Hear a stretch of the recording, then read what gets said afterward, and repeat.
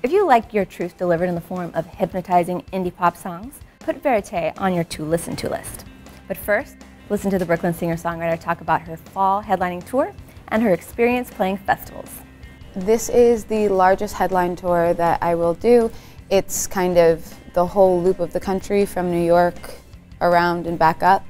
And it's some of the biggest venues I've done, and then a lot of markets that I've never been in. So some places in the South, Texas, and yeah, I'm excited to kind of get into those places. Festivals are like opening. You have to win over the audience. There's this kind of frenetic energy around it. You don't get a sound check. It's very fast. I love that, and I love the big stages, but I do love playing a small rock club to my people. That's kind of where I feel most at home.